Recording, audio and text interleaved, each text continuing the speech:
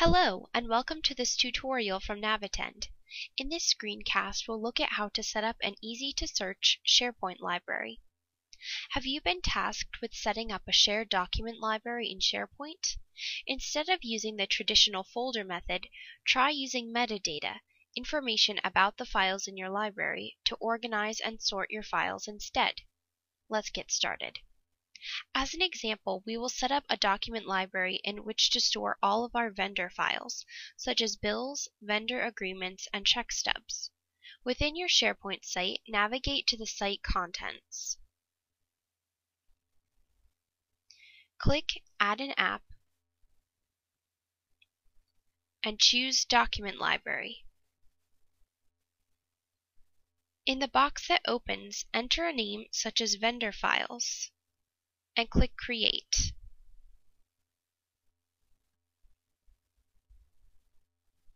Click Add an App again, this time choosing Custom List.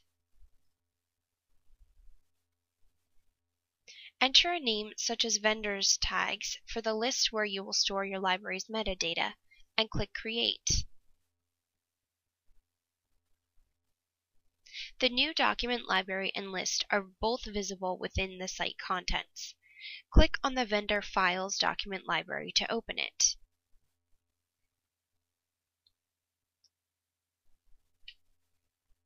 Click the gear icon in the upper right-hand corner of the screen and choose Library Settings.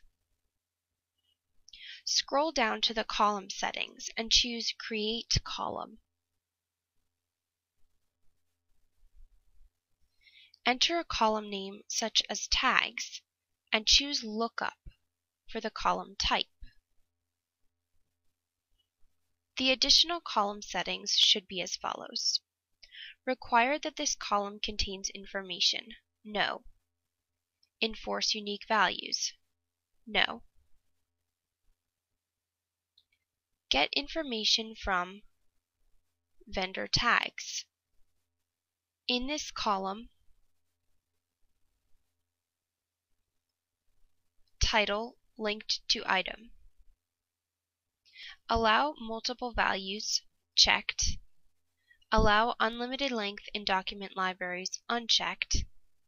Add to default view, checked. When all of your settings are complete, click OK. Navigate back to the Vendor Files document library. Click Upload Files to upload the vendor files you want to store in this library.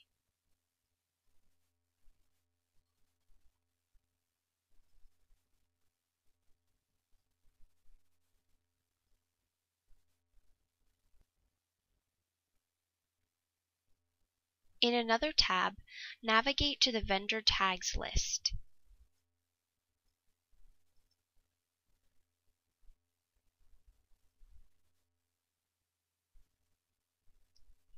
Click Edit this list.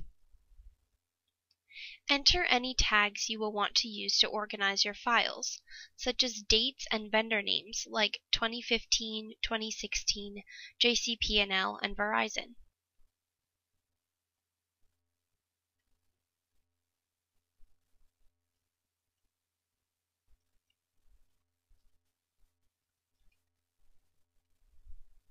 When you're done, click Stop editing this list.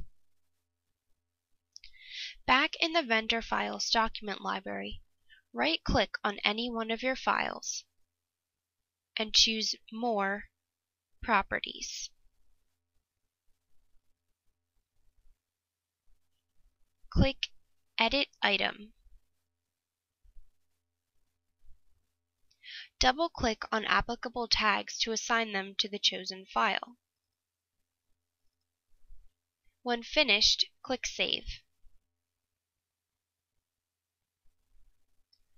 Repeat this process until all of the files in your document library have tags assigned to them.